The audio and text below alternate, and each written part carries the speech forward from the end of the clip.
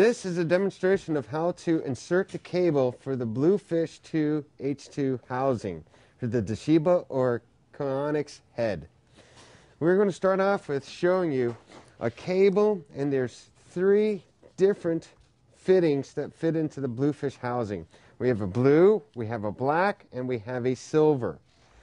Okay, there's 3 different sizes. The silver is for the Konix head, while the blue and the black are for the Toshiba. And I'll show you a little bit more in detail in these.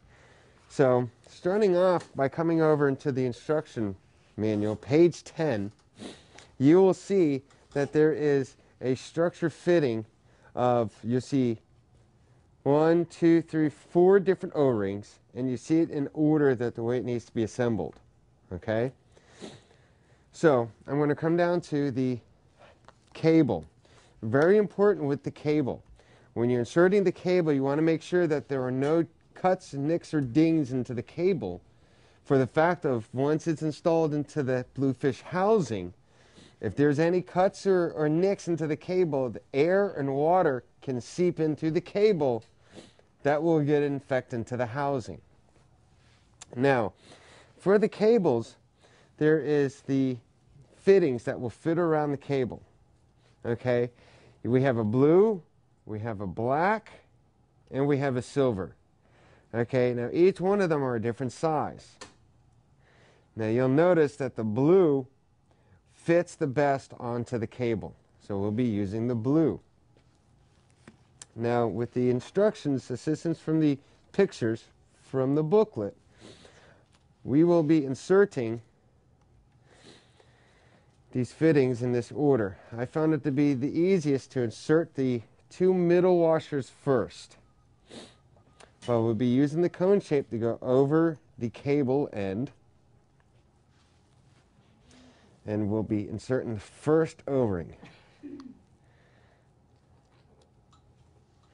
Now we'll insert the smaller O-ring. It's tight, but it will work. It's just a little bit more difficult pulling them off. All right.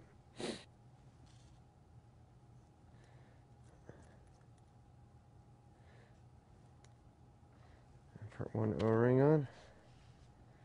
I'm just going to put all the O-rings on right now. All right. Now we have all the O-rings on. Now, I'll be taking our first assembly.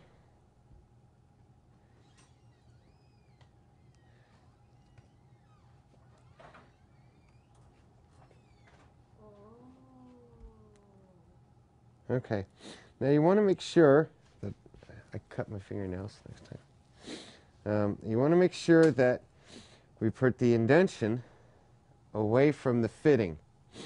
So as you can see, the O-ring slides right into there. The next O-ring will fit right on the outside. This is to help to give it, make it seal. The last O-ring will go on our outer fitting.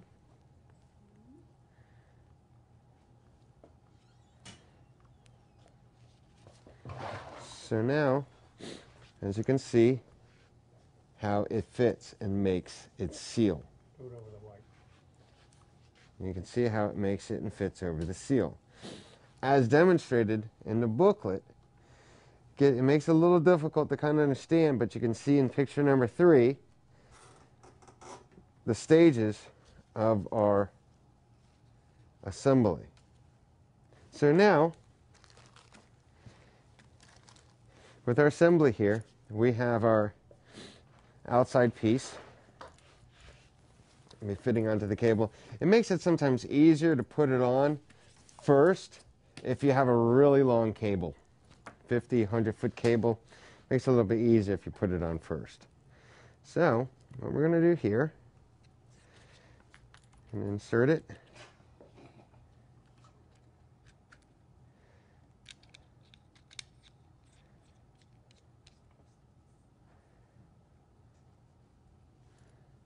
And you feel the snugness of the cable inside the housing. Now, What I'd say is leave this loose until you put it inside your housing with the camera. The camera will fit onto the front side.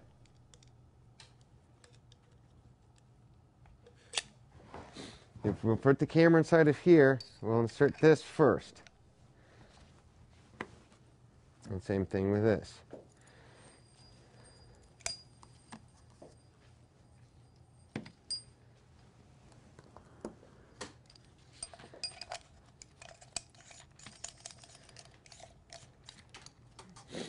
So with this, we'll insert the camera. We'll insert the camera onto here, put the camera into its spot, and then assemble the back end for the cable. And this will secure our airtight fitting. And always, of course, you want to make sure that there's no debris, crushed cables, kinks into the cable. And there you go. You have a nice airtight, and you notice the cable does not slide back and forth in there, so it has made a nice tight seal inside of your BLuFISH housing.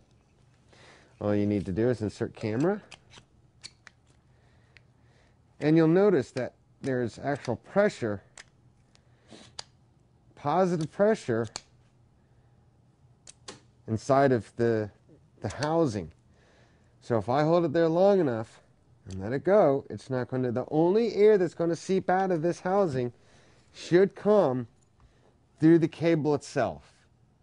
That's the only place that air could escape, is the opposite end of the cable. That's why it's very important to make sure that there are no nicks or dings anywhere along the line of the cable, because that will be your weak point and have water soak the housing.